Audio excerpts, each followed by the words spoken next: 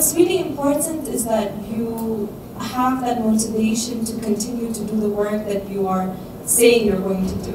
It's, you don't need to have 20 people in your team from the first day.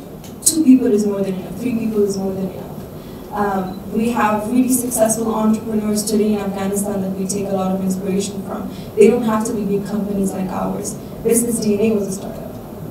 BusinessDNA started from somewhere and now it's here. Sanzar Kakar, one of the best entrepreneurs we have in this country, is a prime example of how you can start from scratch. You don't need to be a big company. You can start from something really small and work with big companies. So, any young person think about or just because we have $500 to start with, we can't work with big companies. It's talent that works. It's performance that works. Deliverables. It doesn't have to be figures and people and offices. Thank you very much.